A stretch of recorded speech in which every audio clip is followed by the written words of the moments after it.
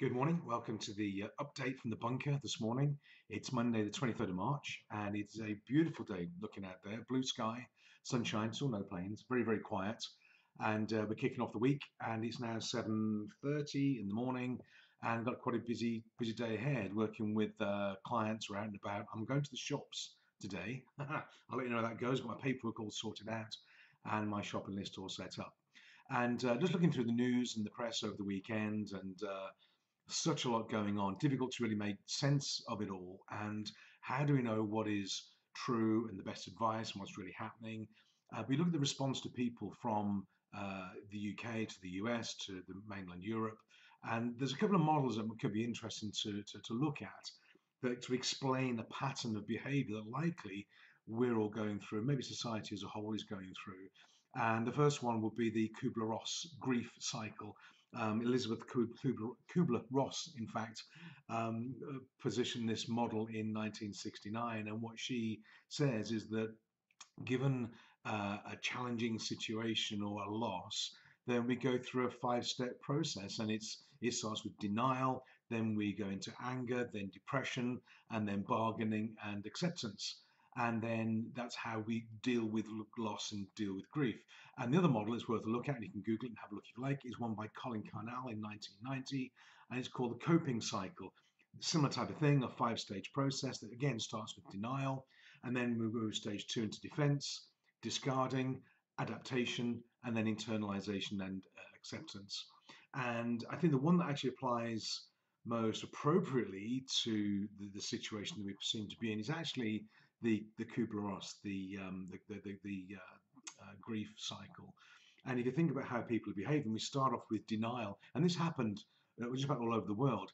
Doesn't apply to me, doesn't apply to us. We're going to be okay. It's a Chinese problem. It's not going to come to Europe, and we just carry on.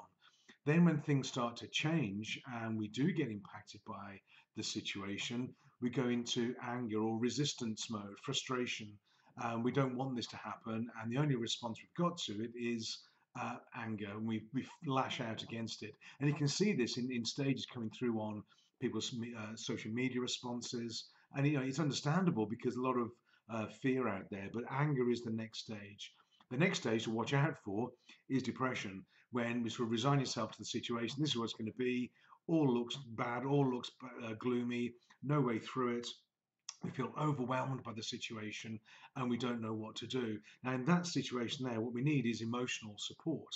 We need to ask people for help. We need to look at for guidance and ideas, and not be with our friends and family and colleagues because we physically can't be with them, but get involved. Do it online, get involved in chat rooms, get involved on webinars, get some help, get some support.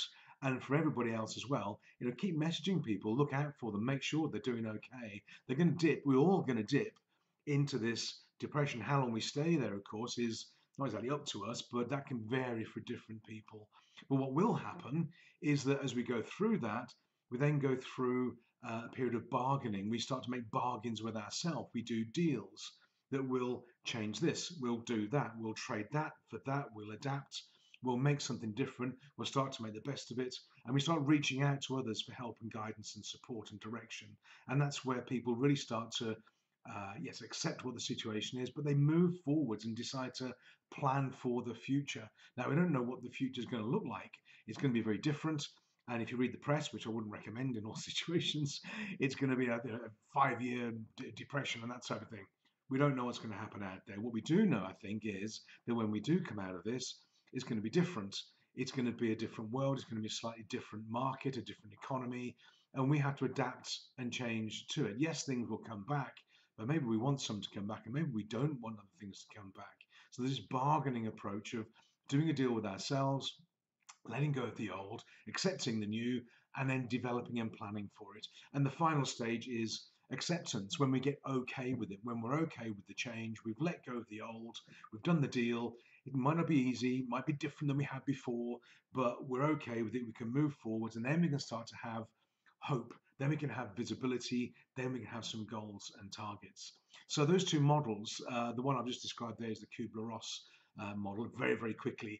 It is an interesting process, this graph, this chart that people go through. Now, how long it takes to go through each stage Depends on the individual, depends on the support they have and the situation they're in.